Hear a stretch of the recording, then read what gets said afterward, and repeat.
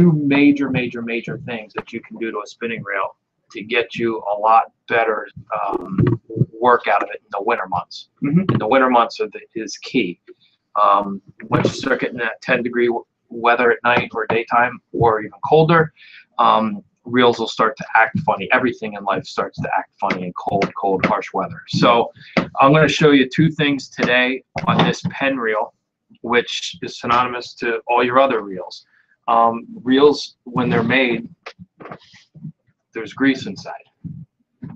And the grease is predetermined by either a squeeze level or it's kind of like having a torque wrench.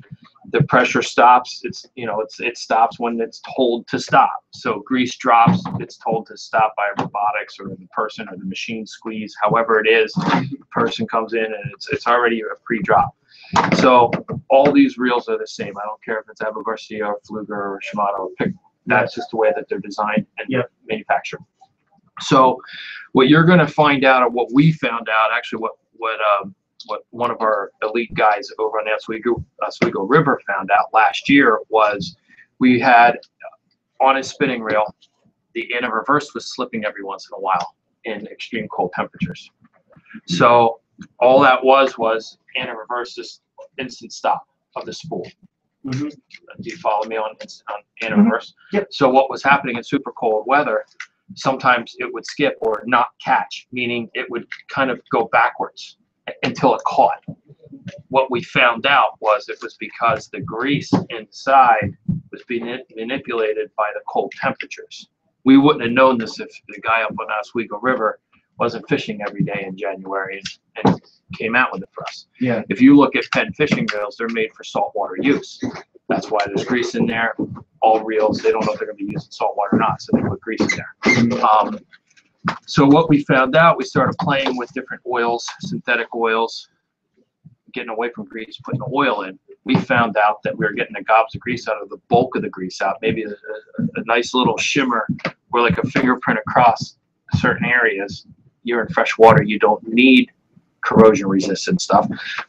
We found that was eliminating that reversing mechanism or the inner reverse from slipping. So it's really simple to do, to get into. I need glasses. All reels are going to be, for the most part, the same. So I kind of played with a little bit on this one. You're not going to see too much grease coming out, but there's some in there. So obviously you just take these, on this particular reel, you're going to take 3 screws out. And the biggest thing as I'm doing this, once we get inside, what we don't want to do is take Q-tips or anything where you can get the filaments of the material inside the reel and stuck inside the reel. Yeah. So what I've actually found is what works for me. I do a lot of winter walleye fishing and vertical jigging lake trout myself. What we found, or I found, is that I can just come in and take a zip tie, and you just come in and just, all you gotta do is just stroke it out of there. Yeah. And you're in business. And then just make sure that what you're really looking to do, and the reason why we're penetrating this reel, is to get the gobs of grease out. On our particular reels, I can't speak for outside of our brand, we put around all of these screws, my eyes are real bad, around all these screws we'll put a clear little washer. You can kind of see it here. Just a clear washer, so when you're starting to pull your reels apart, my guess would be it's an industry standard, but I can't say for sure. Just make sure whatever you're pulling out goes back in, because that washer is there for a reason. It's helped you get a good bite, to keep water out, or saltwater intrusion. So now I've got these 3 out. Pull the 4th one here. This is going to gain us access. So anytime that you have an issue with anything in that reel, or you feel that it's not smooth, or maybe you dropped it in dirt and it's kind of got that that grind feel to it, you can just very quickly, easily take it apart. If you do use anything in there for cleaning, I would use like a toothbrush. Go with the toothbrush and just clean stuff right on out. Take off the housing there. and essentially you're in. What you want to look for is, nowadays there's a lot of bearings and reels. This happens to be one of them right here. Just make sure whatever comes out is in an order that you remember just where it goes. You can very quickly and easily take, I'm a big fan of this synthetic oil, just like in a car, you know, it just doesn't break down as fast. I'll actually put this all around the edges here, you know, both sides. It's going to get a little greasy, but put that on both sides. As you see, 2 washers came off it. Just remember which side they go on. That's going to go on this actual gear side. I'm not a big fan personally. Once I get inside, all we're trying to do is get the globs of grease out so the inner reverse doesn't accidentally slip in that 5-degree temperature. I'm not a big fan of unscrewing all these other pieces because stuff falls apart, stuff falls out. You can certainly take it apart. All these spinning reels are pretty simple once you start taking things apart.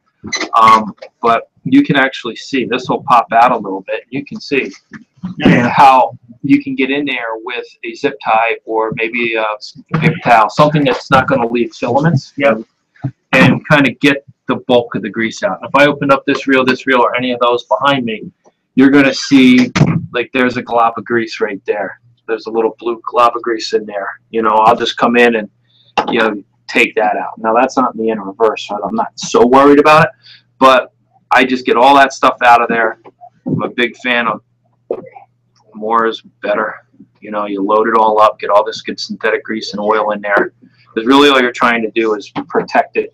God forbid it does fall in the water. If you want to go with some grease, they sell it here. It's just a little bit of pen grease. This is the stuff that comes from the factory, meaning this is what's going to be gobbed up if it's gobbed up. So when it comes out of the machine and put into a reel in any plant around the world, it's going to come out in a tube or some sort of mechanism where it's coming out in like a droplet form, so to speak, or how it came out on my finger. That's going to be on all the reels on the inside. So on this case, what you would do is just come in and just smear your fingerprint on it so that there's no mass concentration anywhere, but you have a light greasing on critical components. Again, I'm not a big fan of it. I don't use the grease as much. For me and my style of fishing and my temperature zones down in New Jersey, the oil's fine, just fine. My guy up on Oswego River switched over to synthetic oil, and he has no problem steelhead fishing and brown trout fishing in the middle of winter. So he's fine. If he's fine in Oswego, you're fine. Where you might find some differences is if you're up on like Saranac Lake where it's like -26, but then you're probably not fishing. And if you are, you're in a tent, and now the warmth of the tent is going to bring up the ambient temperature inside. And then again, this is back to, is it -5, -10, or is it 30 in here? Yeah. So that's really where it's at. It comes down to the temperature of this. Again, just make sure there's plenty of oil in there. Get the globs of grease out. That's really the most important thing I wanted you to see, because really the reels are going to be fine. One reel might reel a little stiffer, maybe not stiffer because of the amount of grease, but as soon as that thing starts kicking it in reverse, it's going to be frustrating. That's when the fish hits, and that's when you're going to have challenges. So that's going to cure that problem. Do you guys have any questions on that aspect? It's pretty straightforward. And really, the thing is I'm a big firm believer in garbage in, garbage out. So when you start getting into certain types of reels, things are made for specific reasons at certain price points. So if you are having problems with a certain reel in a certain range, it might be time to start to invest in something a little bit differently. And again, it comes down to your budget. But, you know, $100 spinning reel in essence is functionality standpoint the same as an inexpensive reel. It just comes down to drags, better components, maybe some more extra added ball bearings or bearings for support if it's, you know, certain kinds of reels. So that right there is going to solve your winter issues from the standpoint of functionality, inner reverse slipping, slowing down. I heard a couple of the conservation officers saying sometimes the reels get really stiff. Well, it's because there's too much of this in there. Yeah. So get to the oil, change out to the oil. It's not It's not too terribly expensive, and as you saw and me talking, you know, you can have it done in 3 minutes, you know, maybe 5. The other thing I want to show you, which is probably just as important, I want to seal this back up. Actually, you know what? I'll let one of you guys seal this back up because this is going to be one of your reels. So one of you guys can put it back together. You can do it while I'm gone. I'll show on this reel the second aspect of it. So let me break into the actual reel. Let's leave all that together there. We're going to get into the drag system. How many times you caught into fish where the drag's not smooth and it catches and it goes, or herky-jerky drags? That happens a lot, especially on less expensive reels or those inexpensive combos. It happens really bad, and some of ours as well. When you get into some of these higher price point reels, $30 reel, no combos, I'm just talking reels, or like a Fluger or an Ever Garcia or a Penn. All reels, kind of like I was saying before, they're all made the same way from the drag standpoint. They typically put a washer, a washer, a washer, a washer. They stack the washers. And I'm not totally sure, but I have never come across in my life yet, I'm sure maybe there's one out there, where you have drag washers that are all the same material. I haven't seen it yet. Usually it's something different, like a carbon fiber to metal, or Teflon to plastic, or plastic to metal. And the reason they do that is to get max drag out of that reel. So the biggest thing probably 10 years ago, if you were at all these trade shows and being like what you guys do at the shop, is everyone was concerned about ball bearings. How many ball bearings does it have? Well, that doesn't mean anything, because again, it's garbage in, garbage out. You put 20 bad ball bearings in, you might as well have a good reel with 2 good ones. So now that kind of conversation has shifted, and everyone cares about max drag, especially in saltwater. That's all they want to know. Max drag, max drag. What can I reef it down to? Well, in your scenario up here, you're running light lines, light tippets. You need to have a slow startup inertia in your drag. So max drag doesn't really do anything for you. So what I'm going to show you here is how to take on any spinning reel, but specifically a Penn, because we know for a fact it works with our stuff, and show you how to change your drag range. And this is really important anytime you're using light lines. So if you're steelheading over in the Salmon River and you're running 4-pound fluorocarbon, let's say, all the way to maybe you're just perch fishing and you're using 2-pound, you know. And have you had any break-offs where you'd actually go to set the hook and the drag doesn't go and the line pops? No. Okay, a couple guys earlier I was talking to had it. It's just the startup inertia, the force that starts that drag to start releasing line is too great, and something has to give. And it's the 2-pound test or 4-pound test, or if the fish is hot, it could just be that it's that force that breaks it. And a lot of that comes down to this drag, or it comes down to the action of the rod. You have a soft action rod, kind of buffers that, so to speak. But what I'm doing here on these small Penns, the small Penn reels, unlike the same, so let me back up actually. This is a Penn Battle 2. The Penn Battle 1000, which is this size, it's a small size we make, is going to have the drag washers held in with screws. If this same reel had a 5000 upstairs, it's not going to be screws. It's going to be a spring retainer clip to hold the washers in. So what I'm doing is getting into the washer system. Here's your metal. Actually, pull them right on out. And if this was the first time you guys went in that and you just dumped them out, you may not know, but I know just because I'm doing this for so long that it goes fiber, metal, and that gives the max drag. That gives you your highest max drag out of the factory, any spinning reel. So that's the way it's pretty much going to happen. You can manipulate that or forego max drag because we don't want to break tippets and we want to get a better range at the low end. So what we'll do is we'll actually take fiber, metal, and metal. Some of the bigger reels might have more washers, so it might be fiber, fiber, fiber, metal, metal, metal. But with these little 1000s, it's 2 and 2.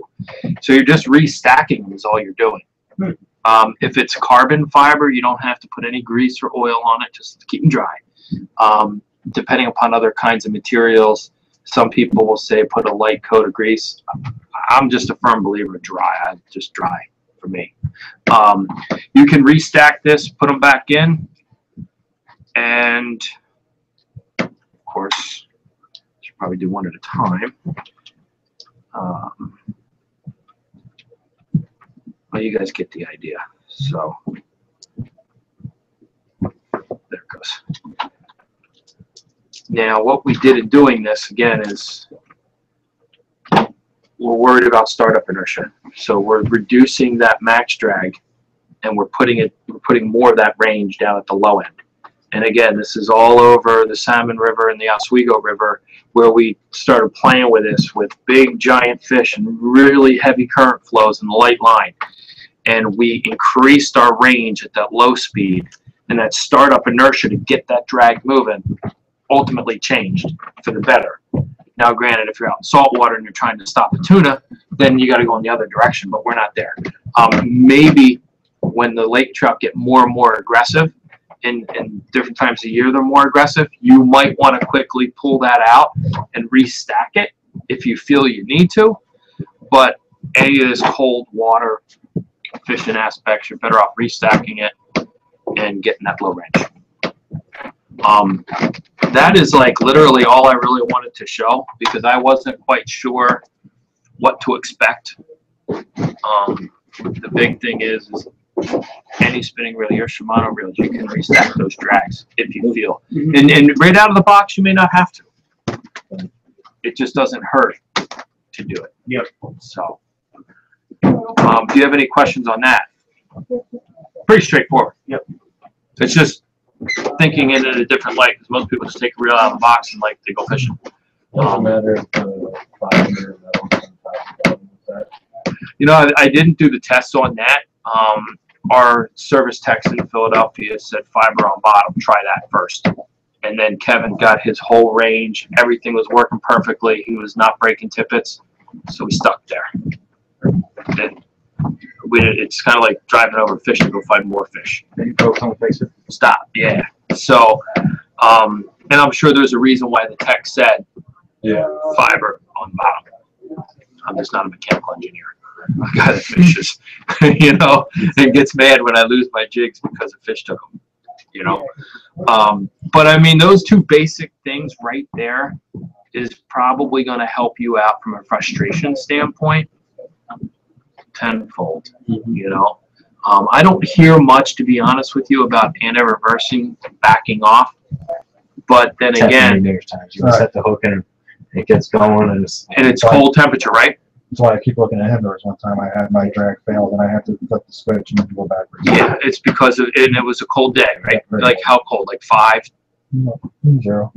Yeah. So when we found when it gets to about 8 degrees is when we started to experience those challenges. 4 degrees, definitely, it was constant. So that's what you experience. Get the grease out of there, put some oil in there. There's all sorts of stuff. There's like cold weather grease, there's cold weather oils. We have special proprietary stuff, and that's been working just fine. So, and really that's it, you know. And we even had it at the Salmon River a couple times this year when it got cold. A couple of our new reels were doing the same thing. That was the first I heard of it at that temperature. And when the shop opened up the reel, it was just caked in grease. Big, the whole thing, it just looked like the whole jar of grease went into it. And that's why. Everything kind of got stiffened up and just things started to not work properly. Now, when you rip all the grease out, you have to, like you have to put more oil in a little bit more often as opposed to the grease always being there? We haven't had to yet, unless you feel that the grease is, or the oil's leaking out. Like if you're, like right now it's leaking on the table, it's not even sealed up. But when this is sealed up, it's not going to be leaking out. I wouldn't like flood it, like put 4 ounces in there. You only need a little bit just to coat the moving parts. Or you could put that, like I said, that like little shine of grease on. What you don't want is just the clumps. That's the big problem. All those screws you took out and they have small plastic. Yeah, so what I'll do is I'll let you guys put this stuff back together so you understand what I'm saying. Like there's that little plastic rubber grommet. You can see this one here has what looks to me, I can't say it well, it has grease on the screw, which in salt water doesn't hurt, but you guys aren't in salt water.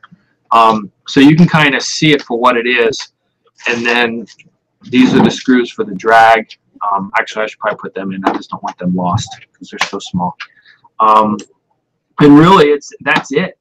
And if you do that at the end of fishing season, you take it apart, go in with a toothbrush. A toothbrush really allows you to get inside without taking any added screws out. You can really get in there. Clean it out, I'd put oil in it, and you're good. You're good to go. You know, the more you go into these reels, the more that you have the propensity of, are you stripping the screws, stuff like that. With our stuff, the Penn and Abu Garcia and Pfluger, we have a full parts division. So you don't have to worry about, I stripped a screw. We can get parts for all that stuff. Some of these combos and other companies, it's not as easy to get parts. Drag washers, you drop a drag washer in the water because you're trying to manipulate something. You can have drag washers in this store in 4 days, 3 days.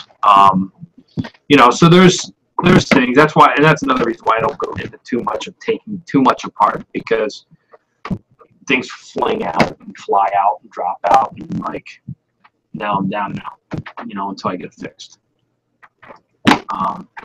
But that's the gist of it. I mean, I could get into more complexity stuff, but I don't think you need to.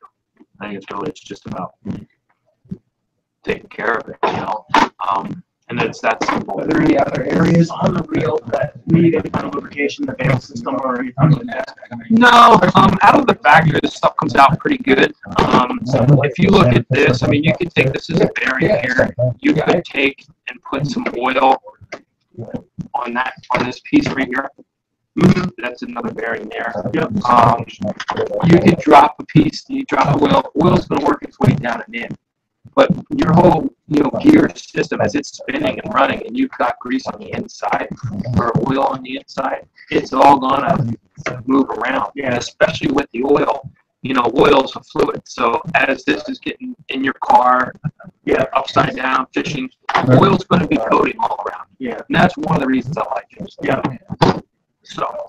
And is that the viscosity of that unaffected by temperature for the most part until you get like crazy cold? Crazy cold, and I'm sure certain oils are probably going to react differently to different temperatures. But that specific one there. Yeah, the Penn oil. Yeah, you're fine. Yeah, we're fine down to like 4 degrees. I know that. Okay. So that's the one oil you have. You don't have like a special cold running oil that's as useful or not. Yeah, for us it's fine. Yeah. But there is cold weather oils out there. Yeah. Cal Sheets actually, he's a real like he does custom reel work like Penn International and stuff. He has cold weather grease and oil that you can go and get. It's specifically made for that. No, when you look at this stuff it comes in 5 gallon drums in Philadelphia, and then it gets put into these. Yeah. There's no label on that thing for a reason. Yeah. So I wouldn't doubt that it's already set for it. Yeah. You know, I'm sure Penn is not thinking along the lines of ice fishing. What makes Penn so attractive to an ice fishing guy targeting Lakers pike is that the drags are designed for fast running saltwater fish. Yeah. Meaning that's what I want if I'm targeting 10-pound fish. Like Lakers. I mean Lakers I would think under the ice. I don't fish them through the ice, I fish them over water. But the other day, like 6-pounders were, you see them 20 feet below the boat, and next thing you know they're at 60 again down the bottom. Yeah. And they took drag to get there. So that's where it comes into play. I want the best drag. I care less about ball bearings and all. I want a good, smooth drag system to withstand. Maybe it's the pike of a lifetime that hits, or maybe like I'm in muskie world. We catch a lot of muskies through the ice by trying to catch walleye. And if that fish hits, I want to be able to at least have a chance. Yeah. If I had like some other combo or one of the lesser expensive things or not a good drag system, you ain't getting them. Yeah. At the end of the year, we were always catching Lakers in our first year. Okay. And that's important to us for lights. Yeah, so, you know, I mean, you never know when it's going to happen, so you're just better off being prepared. You know, do I think that everyone's going to go out and buy a $70 or $100 reel? No, but I would have to think that there's a certain segment of guys that either have that stuff in open water or use it for trout. Maybe they go steelhead once or twice a year, and they can now cross it over. And that's where you guys come into play and say, look, we can change this around, we can add this, and now we're crossing you over. Or that guy says, you know, maybe I will use it for ice, and I can use it here, here, and here, so I will invest in it.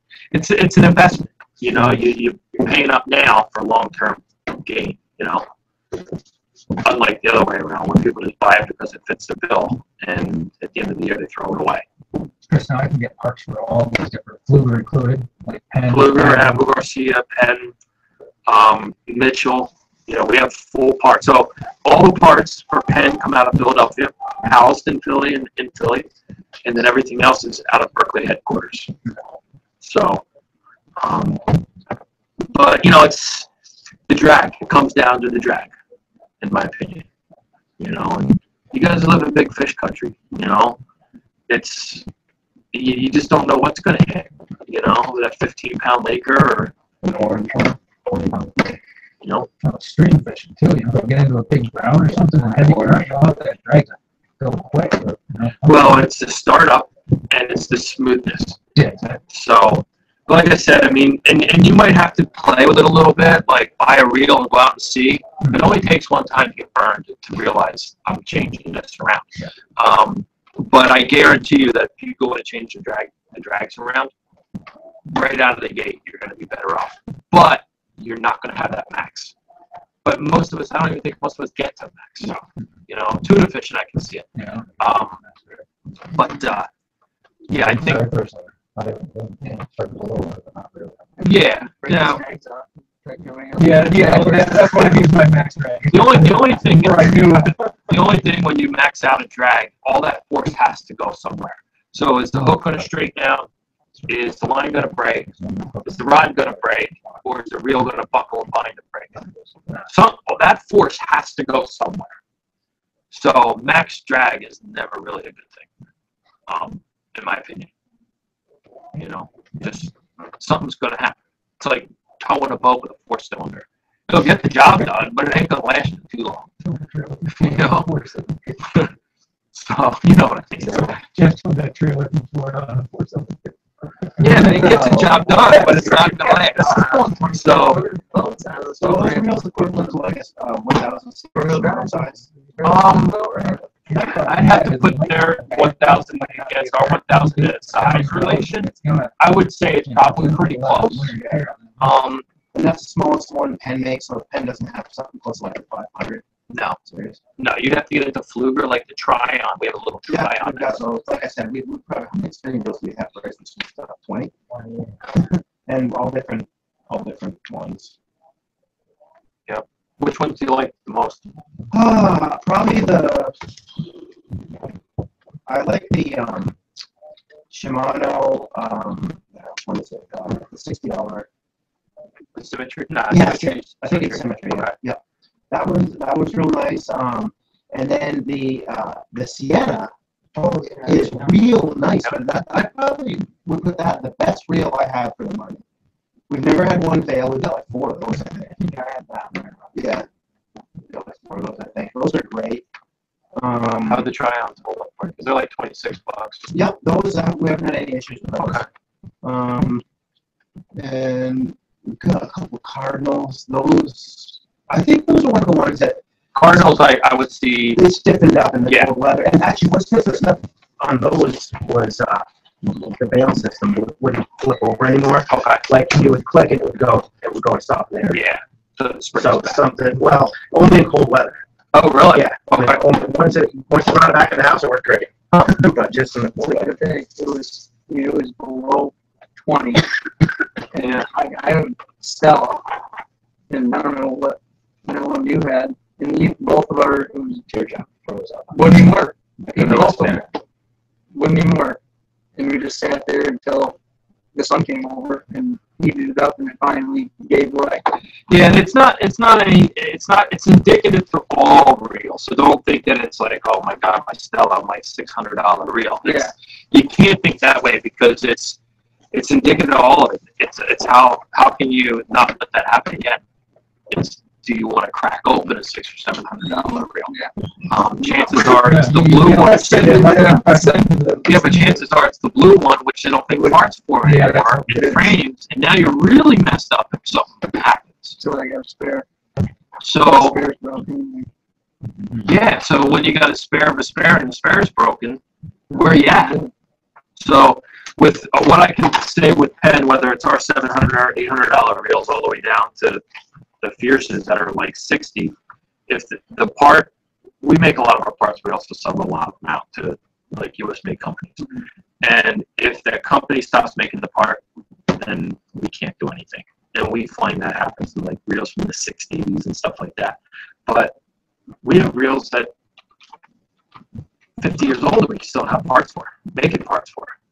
So that's nice. Fluger and Ebu Garcia, everything gets handled through Berkeley out at headquarters.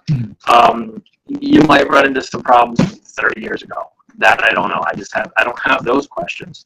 I know the Stellas because I own 15 of them from when I worked at Shimano, and now I'm afraid to use the blue reels because you can't get parts. Can they still service them though, Shimano? I would think so. Yeah. I don't see why not.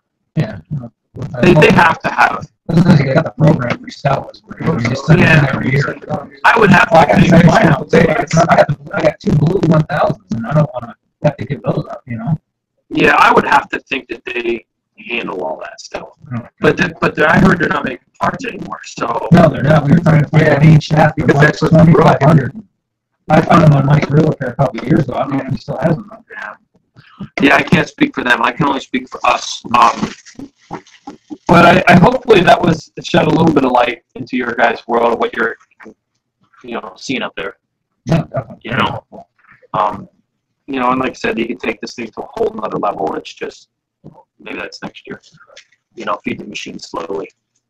And it seems like when you're hooking the fish, it's on that end track.